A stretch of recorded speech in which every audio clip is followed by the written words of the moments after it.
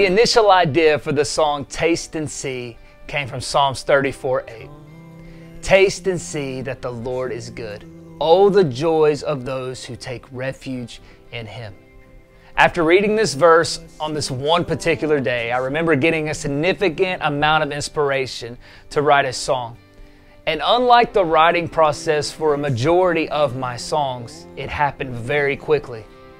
In a few short hours, the entire song was very close to being completed. The next couple of days, I spent time singing it, making sure everything fit together. I had a bridge that I wasn't all that sold on, and I was hanging out with my good friend Brady Pendergrass on a Wednesday afternoon in this very room. We would spend a lot of time back then together, bouncing song ideas off of one another. And so I showed him the whole song and that I was pretty much in need of a bridge.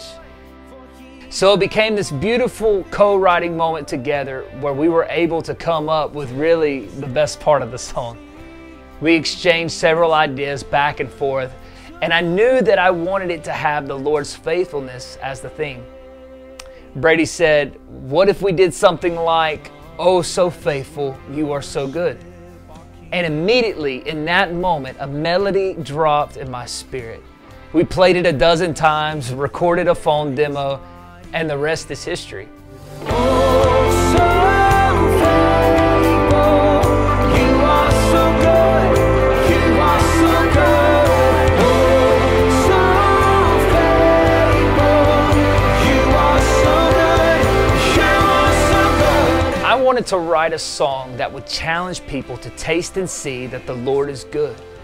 I have experienced the goodness of the Lord throughout my entire life. Even in seasons and in moments that I thought were difficult, I can look back now and see that He was faithful even when I didn't understand it. He is always faithful, and He is always good, and He will never let you down. I hope Taste and See has blessed you. Thank you so much for taking the time to stream my first single. And if you're hearing about Taste and See for the very first time today, it is available wherever you listen to music.